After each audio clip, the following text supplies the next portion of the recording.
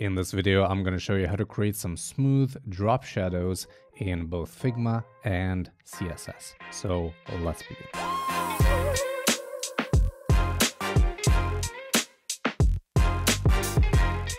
Hey, what's up everyone? Welcome back to the channel. I'm Altho, and in today's video, we're going to talk about drop shadows and more specifically, how to take these to the next level. Right, so we all know the standard drop shadow that you can create from CSS or from Figma, XD, whatever design software you're using. Right, you set the X, the Y, the blur amount, and you give it a color, and you're done. However, you can achieve like much better results if you were to layer multiple drop shadows together. And while you can do that manually, there is a tool that I want to show you in this video that allows you to do that very easily. So let's go ahead and check it out. To start things off, I'm going to show you how like a traditional drop shadow would look like, right? So I have a simple shape here, and I'm just going to round off the corners here a little bit, and I'm going to add a drop shadow, as you can see here. And the properties, we're going to set 0 for X.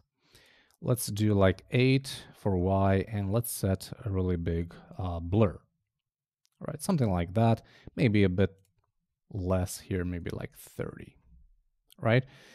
So that's like your standard drop shadow. However, as I was saying, you can get a much better result if you were to layer multiple shadows. And for that, you can use a tool that's called Shadows. You can find it at brown.af/shadows. I actually mentioned this tool in some of my other videos here on the channel. But essentially what this allows you to do is stack multiple shadows together, right? So this is what 6 layers of shadows look like. See how smooth this is and how good it looks? This is like miles better than what we made here. Here you can basically control how many layers of shadows you want. Here we can see 6 layers, but here's what it looks like if we were to drop those down. Here is with 1 layer, and this is with like 6 layers, where we can go up to 10 layers of shadows. And you can see the CSS code for that shadow right here. Let's stick with actually 6. Here you have some additional controls. You can control the transparency of these shadows. You also have some handles here that you can play around with, and you can see the code changing and also the shadow changing here. You can reverse the alpha, so you can show the more opaque layers first and then the more transparent ones. You also have the option to change the vertical distance between each shadow, and you can see that as I'm increasing this distance, you can start to clearly see the shadows being stacked here. You can also change the final blur strength, reduce the spread. So you basically can use these controls on the right hand side to tweak how your shadow will look like. Now, I'm just going to do a refresh, and I'm going to revert it back to its like default state. Once you're happy with how the shadow looks like, you can simply copy this CSS code and you can add it to your own project. So for example, let's go to CodePen, and I'm just going to create a quick pen here to show you. And I'm just going to set or just copy the declaration for that box shadow. And here it is. It's really that simple. And as I showed you, when you play around with the controls here on the right side, the CSS code changes as well. Now, if you want to replicate this in your design software, that's also relatively easy to do. You can just open it up and add multiple shadows like this. I'm going to show you an example in Figma. So I'm just going to duplicate this card here. So under drop shadow, you can start with the first one, 0 for X, 2.3 pixels. sorry, this is for Y, so 2.3. The blur value is the third here, so 1.9. And then the color is RGBA black with 0.018 opacity. So you would say 0.018.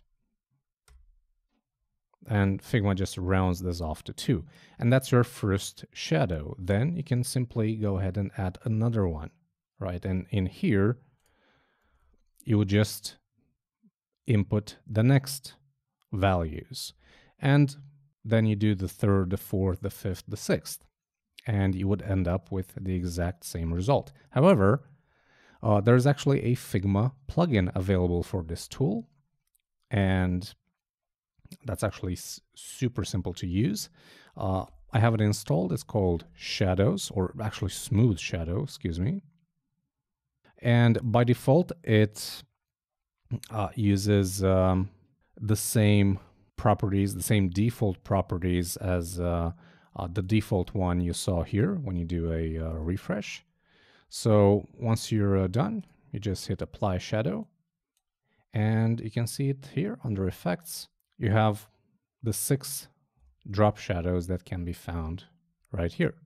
So what you do then is you can simply copy the properties on that generated element and paste them onto the other element. Right, so let me quickly give you like a preview of what you get here. Right, so that is the single layer shadow that we created previously, and that is the smooth multi-layered one that was created by the plugin. And this looks fantastic. It's a lot smoother than the single layer one. Unfortunately, there is no plugin, as far as I know, for other design software like XD or Sketch. So if you're using that piece of software, you might need to just replicate these shadows by hand. But if you're using Figma or if you're using CSS, then it's really simple to create these shadows, just like I showed you with this tool. Again, it's called Shadows. You can find it at this address right here, and it's totally free. All right, and that is a wrap for this quick video. Thank you very much for watching. Don't forget to give this video a thumbs up if you liked it, and subscribe if you want to see more content like this. I'm Adi, and until next time, take care.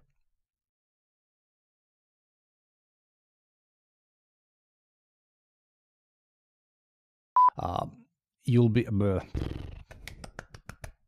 much better results if results